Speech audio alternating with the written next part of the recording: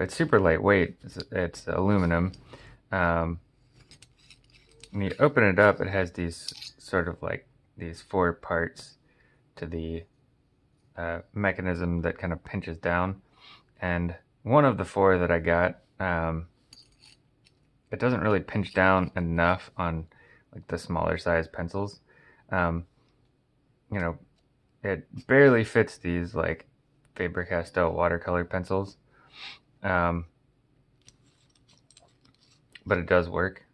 It has a nice feel when you kind of park your hand there if you're using like the tripod pencil grip, um, and overall it's nice.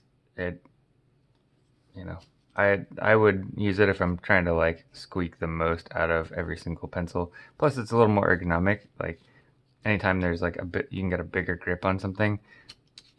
It's more comfortable in the hand. So I'd recommend it for that. I would be careful. If you're drawing with the side of scratching the paper with the metal, so that's never good.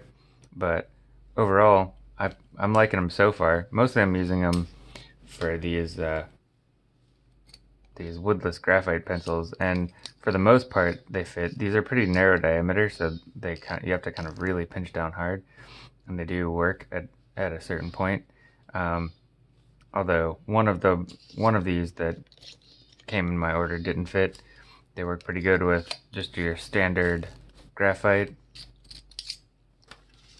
or your kind of like narrow standard graphite. Pretty solid. Kind of have to ratchet it down though. So the biggest problem that I have with all these narrow diameters and not pinching down well, like on this, is that they sort of shake inside.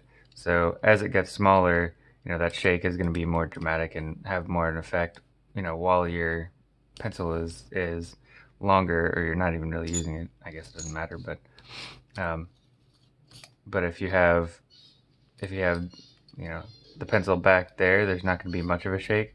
But if the pencil is like right up front here, there's going to be a huge amount of drift, and that's going to be really frustrating on the narrow diameters. So it might not be the one for the narrow diameter pencils, but overall it's working well so far.